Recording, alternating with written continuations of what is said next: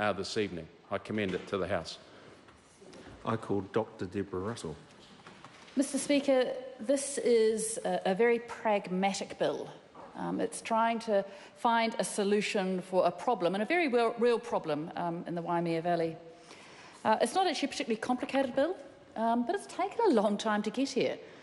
Years and years of consultation, agonising, trying to work out solutions, changes of government and so on. And it does represent a compromise. The compromise is that some conservation land will be used in order to secure the water supply in the Waimea, in this Waimea water augmentation scheme. And for that reason, I just want to sort of contradict something that the Honourable Nathan Guy just said. He felt that it was going to the right place and going to the Government and Administration Committee. I'm very disappointed it's not coming to the Environment Committee. Because, to my mind, the discussion we need to be having is around the conservation values and when we need to perhaps sort of say, we understand the conservation values, but we're actually going to override them in this instance, or as it were, try to barter them or try to come to a solution that's better overall.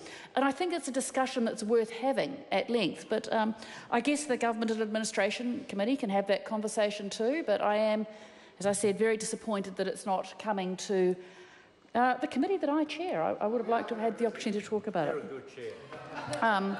And of course it would be well debated by all members of that committee. I do think that the taking of any conservation land needs to be assessed very, very carefully indeed. We heard from the Honourable Dr Nick Smith that this was a no-brainer, that we should be going ahead and doing it, no matter what it was. You know, the solution was, to his mind, obvious. I'm not quite sure that it's quite a no-brainer.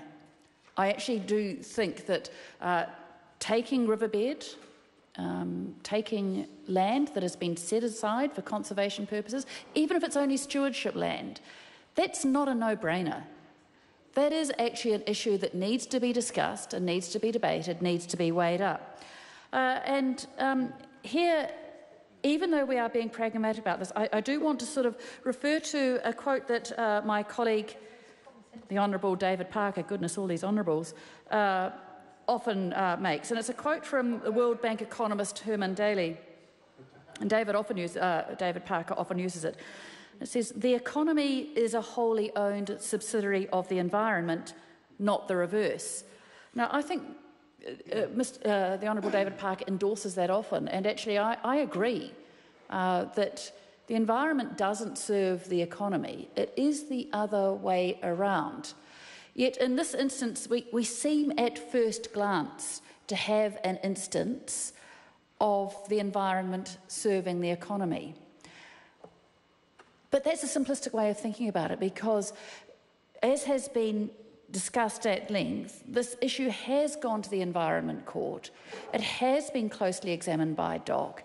The costs and benefits, not in dollar terms, it's a different issue, but the costs and benefits in terms of the environment have been assessed very, very carefully. And it does seem that, on the whole, that the environmental benefits of this scheme will outweigh the cost of using some DOC land.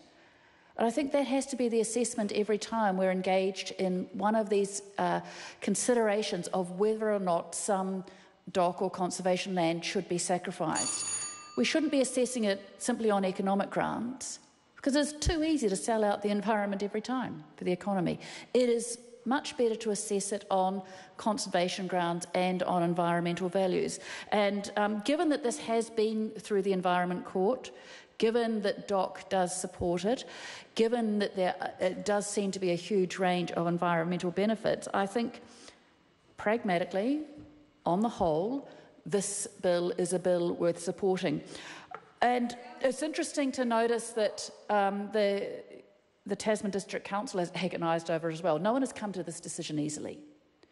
So this is a bill that is worth supporting, certainly through this first reading, and it is a scheme, I think, that, for the reasons that Dr Smith has laid out, does need to find some way of being supported because of the long-term benefits from it. So I'm looking forward to the discussion. As I said, I'm just disappointed that it's not coming to the Environment Committee. I call Mark Patterson. Mr Speaker, it's with much pleasure I rise to offer New Zealand